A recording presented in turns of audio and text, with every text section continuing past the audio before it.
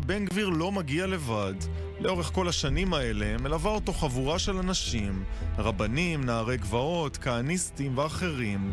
רבים מהם ייכנסו עכשיו למשרדי הממשלה, יפקחו על המשטרה. חלקם יהפכו מיעדים של השב"כ למקבלי ההחלטות. אז בואו נכיר את הכוורת של איתמר בן-גביר. רגע, איילה, את רוצה להגיד כמה משפטים? אם את רוצה. הקימה עם חבריה מאחזים לא חוקיים בגיל 16 ונעצרה שוב ושוב. בחקירות שתקה, כלומר קראה תהילים. יש מעט מאוד מאוד נערות שאפשר לקרוא להם נוער כך, לפחות בתקופה שהיא צמחה בה, והיא התבלטה מבין המעט נערות האלה. היא הייתה מאוד דומיננטית ומאוד מאוד פעילה. הדייט הראשון שלהם היה ליד קברו של ברוך גולדשטיין, בפארק הרב כהנא בקריית ארבע. זמן קצר לאחר מכן הם התחתנו.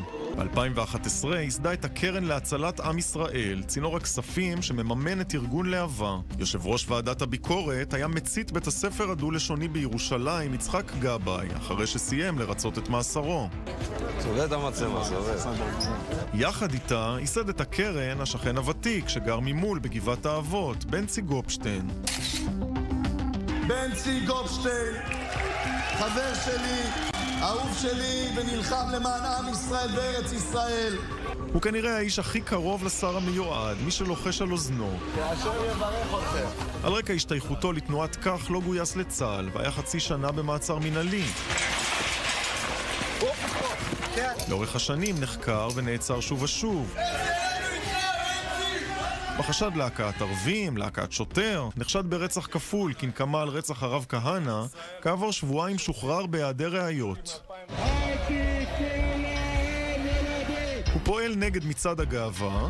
הם קוראים לעצמם במילים יפות, הקהילה הלהט"בית, אבל הם בעצם ארגון טרור. התבטא בעד הצתת כנסיות ומסגדים. האם אתה בעד שריפת כנסיות בארץ ישראל? אני כאילו מקרם כבר שצריך לשרוף. שאלתי אותך, מה אתה אומר? הרמב"ם, מתי שכן? אתה בעצם אומר שצריך לצאת ולשרוף כנסיות. מה השאלה? יש לך ספק שלא? לפני 12 שנים הקים את ארגון להבה, בהגדרתו למניעת התבוללות. פעילויות שארגן הפכו לעתים לתקיפות אלימות ולינצ'ים נגד ערבים. אף אחד לא ייתן לנו את הפה, אף אחד לא יכבד את הלהבה. הוא נפסל מהתמודדות בבחירות, ובשבוע הבא יעלה על דוכן העדים במשפט שמתנהל נגדו, באשמת הסתה לאלימות ולגזענות ותמיכה בטרור. בוא נגיד שאם היה פה מלצר ערבי הוא לא היה מגיש את האוכל. אז מה הוא היה עושה? הוא היה מחפש את הבית חולים הקרוב נראה לי. את זה הוא אמר לפני 9 שנים בחתונת ביתו שזכתה לכינוי חתונת הסכינים. החתן, נער גבעות, אז בן 18, חנמאל דורפמן. הוא חבר קרוב של אמירם בן אוליאל שהורשע ברצח משפחת דוואבשה. בחתונה שלו חגגו לא מעט חשודים בפשעי שנאה, גם ינון ראובני שהצית את כנסיית הלחם והדגים. רוקדים עם סכינים, שרים שירי נקמה.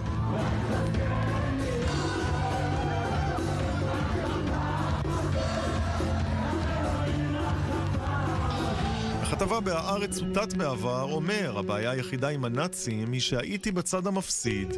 דורפמן מכחיש שאמר את הדברים. כשבן גביר פתח משרד עורכי דין, הוא התמחה אצלו, נהיה עורך דין ואיש אמונו הקרוב מאוד, הולך איתו לכל מקום.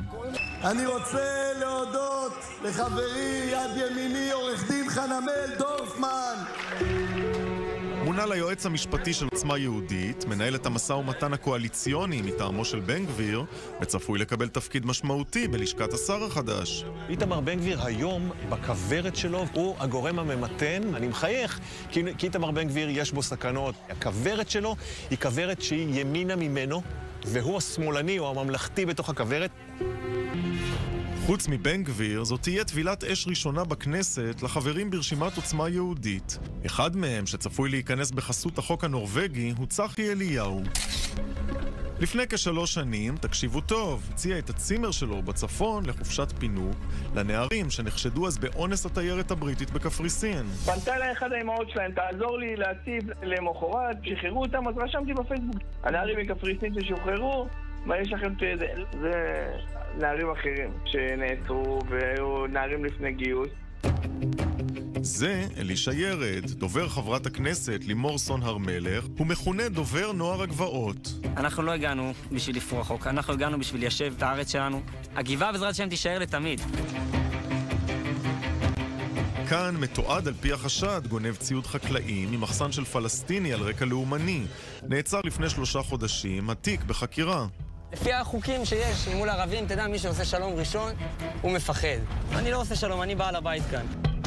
וזה משה בן זיקרי, רכז היישוב חריש במפלגה. כאן עם בן גביר בליל הבחירות. לפני 4 שנים ניסה לפרוץ לבמה של מצעד הגאווה בירושלים.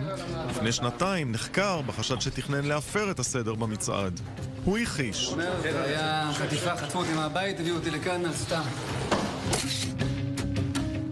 בן זיקרי מקורב לבן גביר וגופשטיין מפעילותו בארגון להבה בירושלים. שם הקים משמר שכונות שפעל לסילוק הערבים. אחרי שומר החומות, אנשי להבה הקימו ארגון חדש, לוי. מה שאנחנו הולכים לעשות מוצאי שבת, זה מהאנשים של לוי, כן? רכז עוצמה יהודית ברמלה, רונן ישראלי, ארגן מחתרת יהודית. אלו ההקלטות שלו בתחקיר שערכתי אז בחדשות 13. יש חבורה של ערבים שם, אנחנו באים קוראים, אתה יודע, מסכות של קורונה. אני הולך לצאת לו מכות עם העלה. פתח משהו.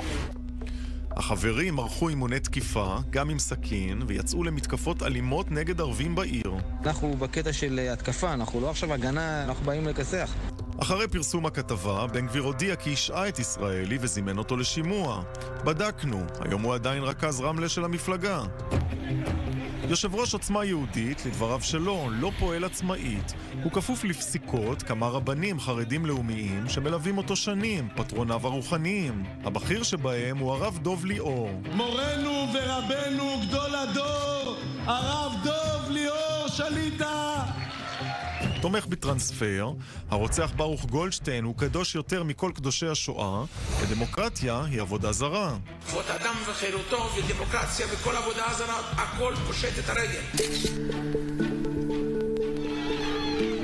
הרב יהודה קרויזר חיתן את בן גביר ומקורב אליו מאוד. בנו יצחק קרויזר ייכנס לכנסת בחסות החוק הנורווגי.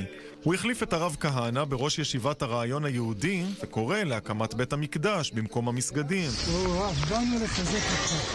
כמוהו גם הרב ישראל אריאל, איש תנועת כך שייסד את מכון המקדש.